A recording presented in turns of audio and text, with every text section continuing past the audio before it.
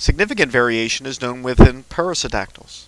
Fossil rhinos included hornless forms, species with paired horns, and the elephant-sized Elasmotherium with a 1.2 meter skull and a 2 meter horn.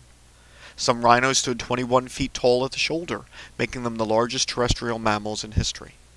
Many were semi-aquatic, some were hippo-like, and some probably possessed a proboscis. Some were covered with thick hair.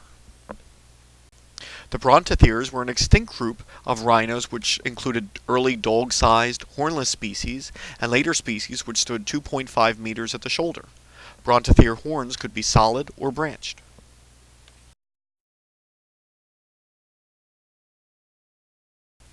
Fossil horses varied greatly in size, the smallest ones being cat-sized, their teeth, which could be adapted for browsing or grazing, the number of toes, with one-toed horses, three-toed horses, and species with 4 toes on the front feet, the presence of a post-orbital bar, and other features.